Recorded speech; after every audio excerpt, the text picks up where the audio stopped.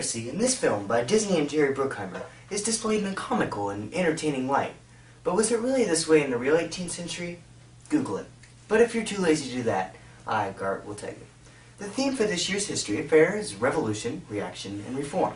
But before you understand how my topic relates to the theme, I must inform you about the average life on a pirate ship. Yo ho ho, mateys, this here landlubber in a cheap costume don't know a thing about living under the Jolly Roger like me, for I am the great Captain Andrew Stinglestein.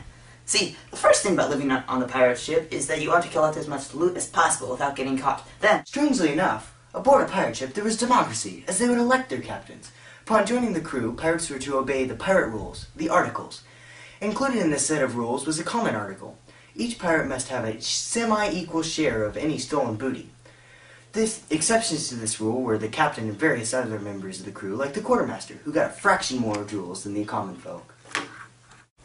Arrgh, that be true, but I have some knowledge that's much better than this here's morsel's mumble-jumble. See, I've rowed on many a ships, and they're all different. When I was a young lad, I rowed on a sloop known as the Pathetic Barnacle. I abandoned the ship after a mutiny happened. See, I didn't want to get caught. Ah, here we go. This is a perfect example of how our topic relates to the theme, mutiny. The mutineers took over a pirate ship if they didn't like how the ship was run, or the captain just wasn't a jolly guy. It's a clear revolution. Another occurrence of mutiny was by the captain dubbed Long Ben, also known as Henry Avery. He mutinied against Commander Captain Gibson aboard the Duke. Avery put the captain ashore and sailed the renamed ship Charles II. Shiver me timbers, you know a bounty. Well, so do I. After I escaped the Pathetic Barnacle, I headed in my longboat toward the New England. Then I hitched a ride with the one and only Captain Kidd. Did you know that William Kidd Captain was a privateer for the King of England?